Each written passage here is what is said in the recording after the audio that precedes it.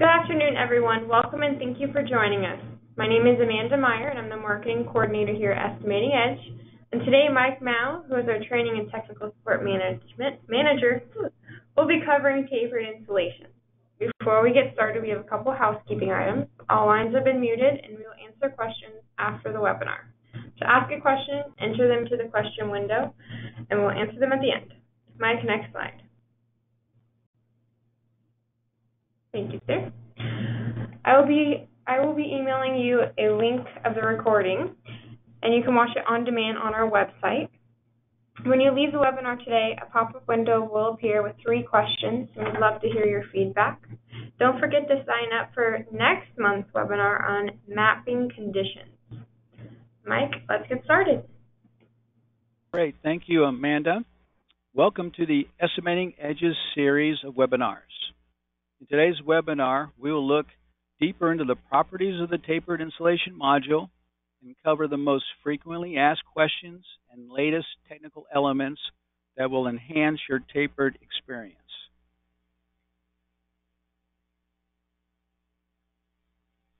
Topics we're going to cover today include the thickness at the drain, its requirements and options, sump board usage and options, fastener length guidelines and adjustments, the Cricut applied percentage for adhesive/asphalt, and the multi-layer base board add-on options.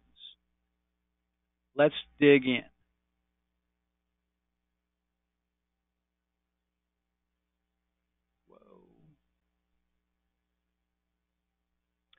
Here we have the Firestone tapered module. And going deeper into properties, we're going to look at the thickness at drain. The overall thickness at the drain specified by the architect is a key component of a tapered system. How we arrive at this in the edge has been an area of confusion through the years. Let's clear that up. The thickness at drain under the slope boards is referring to the sloped boards only, not the overall thickness at the drain necessarily. Important to remember. Thus, your thickness at drain value under the slope boards must be one of the beginning thicknesses from your slope board detail of X, Y, and Z boards, or the 1/2 inch, 1.5 inch, and 2.5 inch. So if I want an overall thickness at the drain of 6 inches, I do not put 6 inches here. The edge will look at that as a bad value and trying to click OK. You do get a warning that we have an invalid thickness at the drain in the bottom right.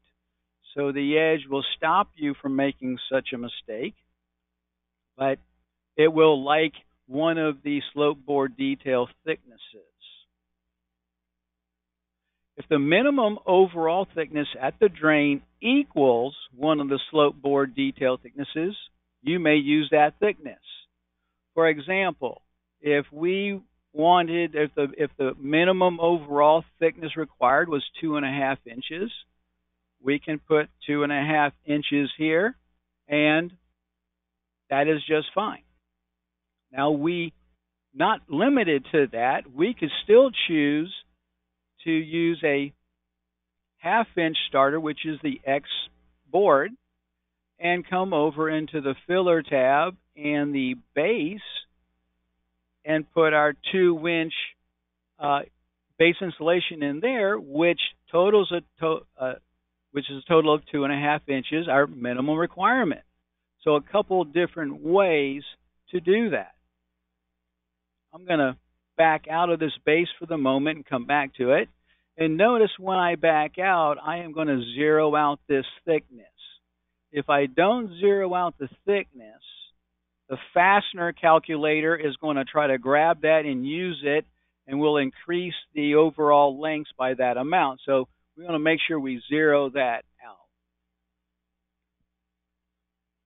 When the minimum overall thickness exceeds the 2.5 inches of our max board, you must go to the Filler tab and turn on the base and configure the appropriate value in conjunction with the thickness at the drain. So let's take under consideration that 6 inches at the drain we were talking about.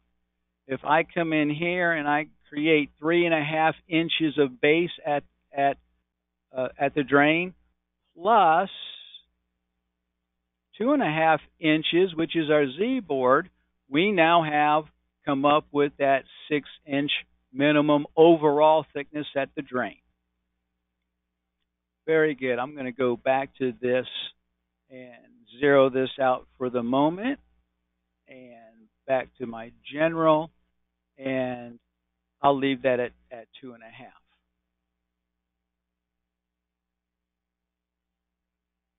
So let's move on to the sump boards and their usage. Sumps are activated with this toggle on-off. The slope is generally twice that of the slope board, so in this case a 1/2 inch. The normal board size 4x4 is common. And the first player we have here is this half board checkbox. Well, if we check that, we are going after a 4x4 sump that we'll use for sump boards. Okay?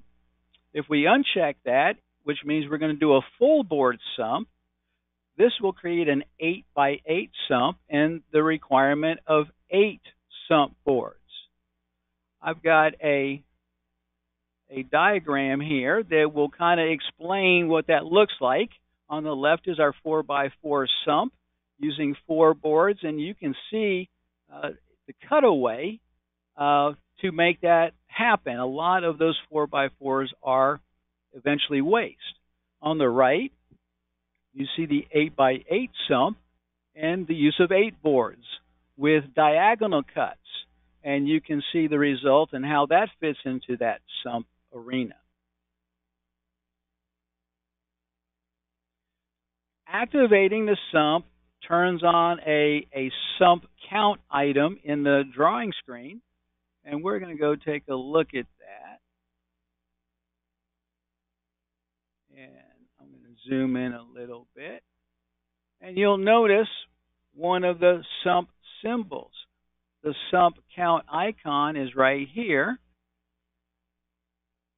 and it creates a nice sump. What's nice about this is you can come up and you can change the type of designation there is.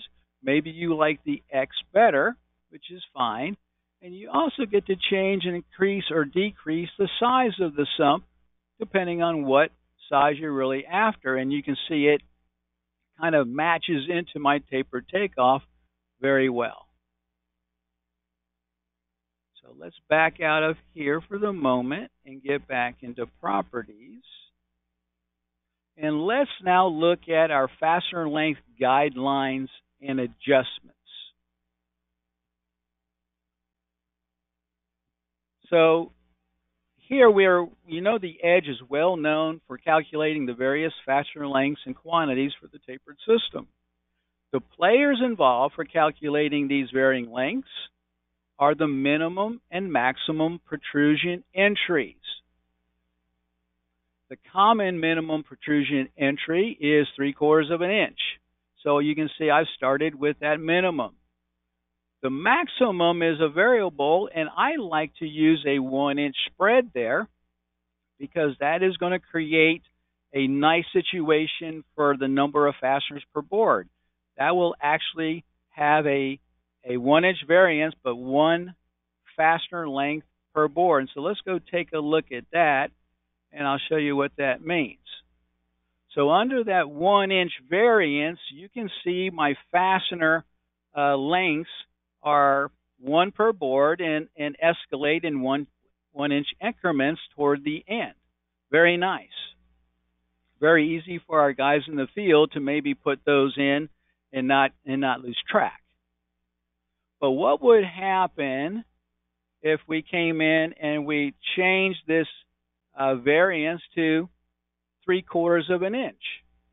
Well, that doesn't bode quite as well for our fasteners against the installation. You can see we're actually getting 2 different fasteners per board and the chance to make more mistakes and at the end of the job not have enough fasteners for the long guys. So I definitely prefer that 1-inch variance and or a 2-inch variance. A 2-inch variance will simply change a fastener length every 2 boards, and you can see how that would work. The eventual fastener length is a mathematical function in the edge, looking at the slope of the system, the thickness of the slope, filler, base, and cover boards, and the variance between the minimum and maximum protrusion values. If the results show only whole numbers, then we are good to go. But when the results show fractional lengths, then adjustment can be made by increasing the minimum and maximum protrusion here. Let's go see what the result of this looks like in our item list. So I'm going to move into our items and scroll down, and you can see I've got a 4.5, 5, or 4 1/4, 5 1/4, 6 1/4 fractional lengths. And, I can't order my fasteners that way normally. So the adjustment is to come back into condition properties, back to the fasteners, and I am going to adjust this minimum and maximum. Now, I can decide, can I spare that 1/4 inch that it was over? And if I could, I'm going to actually back this down to 0.5. I could go the other way as well. And I'm going to back this down to 1.5 inches, which is still keeping that 1 inch variable. So let's go see the result of that. And you can see I've now moved into a 4-inch, 5-inch, 6-inch, 7-inch fastener. Great. Well, that covers the fasteners. Let's now move into the Cricut applied percentage. Okay, we're going to move back out of here and come into properties. And we are now talking about this area of the module. The Edge designed a tapered module with a full tapered system and layout in mind. The Cricuts were later added and fit nicely into the module. One reality surface years later is the adhesive applied to the Cricuts were factored against the total Cricut boards, including any part of the Cricut board not being used. Being the lesser part of a tapered system, the additional adhesive blended into the full tapered adhesive quantity, and it didn't have much impact. As the cost of adhesive has risen, it became important to get a tighter estimate on the Cricut adhesive. So we introduced the Cricut applied percentage chart, and we're going to look at that now. Inside of this 3-dotted button, this lookup, we have ordered this by ratio or shape of the Cricut and with the appropriate lengths of the base leg. Okay, and our job is to choose the right factor here and the right shape and the right size of an average Cricut. So it's not that we're going to slice this a lot. It gets to be very simple. So let's go look and see how we determine the shape and size of our Cricuts. So I'm going to click OK, and we're going to go into our drawing screen.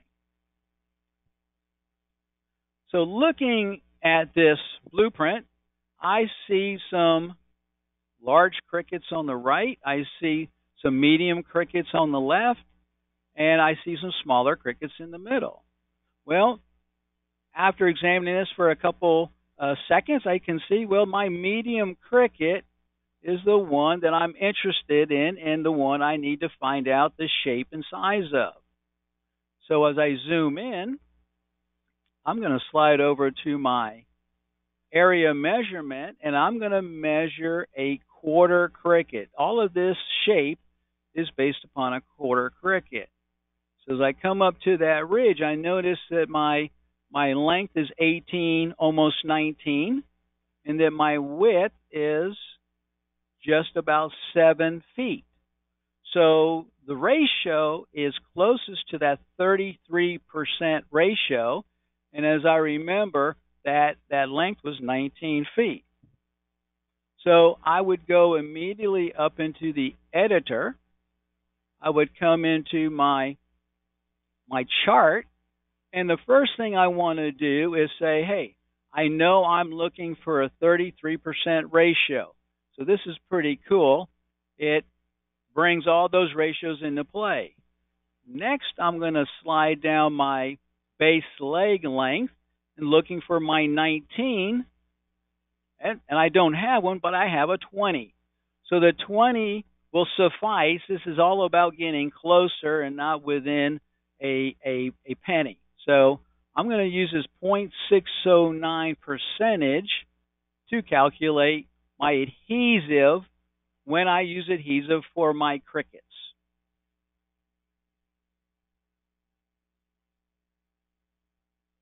Okay, another word about those ratios. I didn't show the ratios, but here's a diagram of those ratios we were talking about. That 25% ratio is base to width. The 33% ratio is a 10 to 30, and so on. So again, between the size, which is the 30, and the overall shape, which is the ratio, we determine that average size of a cricket. So let's now move into, I'm going to hit OK and get out of the drawing screen for a second. And let's go examine our multi-layer base board options, which we find under the filler tab in the base. The edge tapered module design allows for one baseboard, and in the day, that is all we needed. And so if a 2-inch base was all we needed, then we're good to go. There's no other adjustments necessary. But in the case of a multi-base, well, what do? It became apparent over the last few years that multiple bases were needed. So what we want to do in this field is put in the total length of, or the total width or thickness of our base. So 2 layers of 2.2 inch would become 4.4 inches. Okay? And from here, we need to proceed to our add-on tab. And our add-on tab will make a few adjustments for that 2 layers of 2.2. I'm going to sort this add-ons to show you the nice linear view of what we're after. This base layer from the filler tab is the default that's representing that base again from the filler.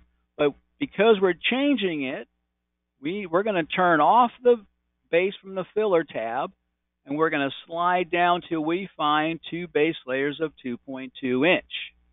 And we're going to turn that on. And functionally, that is all we need to do. Let's go see what happened. So we're going to, again, peek into our item list. And we're going to scroll down, and we see 2 more layers of 2.2 and an extra handling for that extra base. Very cool. Well, let's go back up and look at some of the other adjustments in that add-on tab. Well, we might decide, and I'm going to go ahead and sort that again. Well, what if we were going to fasten just the base? Okay, which very well might happen. Well, we're going to go back to add-ons, and we're going to now have to pick that base fastener. And I'm going to slide down and get my 6-inch base fastener. And I'm going to also slide up and include one more loose lay of a base if I need it. If you don't track that sort of thing, then you wouldn't turn that on. But I'm going to click OK, and let's go just watch how that works. So you can see I have found my 6-inch all-purpose, and I did pick up another loose lay of a base insulation. Well, we're not quite done yet. What else could happen?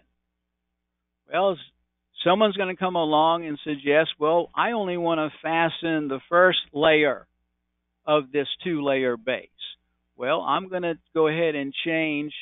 Well, I'm going to sort first, and I'm going to change and turn off my 6 and now go to a 4. But I'm also going to turn on my additional adhesive for that second layer of base. And that's an important thing to do. And let's go see what happens again. So you can see my fastener has dropped to a 4, and I've now introduced my twin pack and an extra adhering labor for that extra base layer for adhesive. So let's go back one more time and just to round out the other options. The other options also include the ability to mix and match. We can mix and match Densdeck with another layer of insulation or multiple sizes of insulation and with the other appropriate adjustments. So this wraps up the webinar for the tapered module. Clients with older databases may want to adopt some of these newer adjustments and can talk to their Edge sales reps about what it'll take to implement. Thank you for joining me, and now let's go and see if there are any questions from our audience today. Amanda? Thank you, Mike. Let's get started on some audience questions. So right now we currently have one question. If you increase the number of boards in the system, you would not have to use a base layer in the system, correct? Well, that depends upon how big your tapered is, but just increasing the number of layers here simply extends out when that first filler might be needed. I mean, at some point, I see what he's saying as well. He's not really talking about base. Well, again, opening up a 4th layer, yes, will give you a 4.5-inch starting board, but at some point, if the requirement at the drain was 6 inches, I will need an extra base. I can't get to 6 inches with this 4.5-inch thickness, or this 3.5-inch thickness. I jumped one, sorry. Any other questions? That is all the questions for today. Thank you again for joining us, and have a great day, everyone. Oh, wait, there's one more. Hold on. There's one more. Okay. All right, so the next question is, can you have 3 base layers, 2 insulation, and a Densdeck base? Well, you can, so let's go take a look at that add-on. I'm going to turn off, well, maybe 2.2 layers of that is not needed, but yes, I can have a Densdeck. I can have 1.5 inches of that, and I can have 2.6 inches of that. You then just have to decide what's happening with the fastener. If you're fastening through a wall, it's going to get picked up automatically. And we don't want to forget, you need to add up all of this base layer. So at the moment, I got a 1/2 inch, 2 inches, and this is now up to 4.6. So we'd have to come back into here and create a 4.6 so that the fastener would calculate properly. I hope that helps. All right, and then we have another question. If you add a base layer, will the edge automatically calculate the fastener length, or do you have to add the thickness to the fastener embedment? No, the edge is automatically looking at our base thickness, kind of as I alluded to originally. Even even if I turn that off, the edge is thinking you've got this 4.6-inch base in there somehow. So, no, you don't have to worry about the overall fastener. The overall, if you're, let's go to look at the fasteners. If you are fastening all, the edge calculates all that together. If I go to just a base, yes, I need to go make sure I've got the appropriate base fastener turned on, which might be a 7-inch, could be a 6-inch. I hope that helps. I got another question for you. Great. How do you adjust the adhesive for the field and the corner and perimeter? Oh, well, the field is simply automatically getting picked up. Let's just suggest that we were going to adhere everything. The field all gets picked up here. There is there's an adjustment and a way to actually calculate perimeter and corner adhesive extra, but it's a bit more involved than we have time for. Be happy to share that with an individual later on, but it can be done. It just takes a little bit more work with this module to make that happen. All right. Hope that helps. Can you get the report to show multiple base layer and cover board? Multiple base layer, no. The report is looking back at this 4.6, and it will show 4.6, and we'll have to realize, well, we can't buy a board that thick.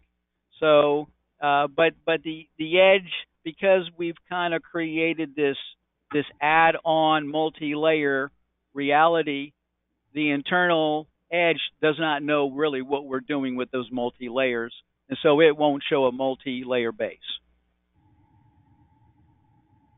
Alrighty. Thank you again, everyone. Have a great day. Thank you all.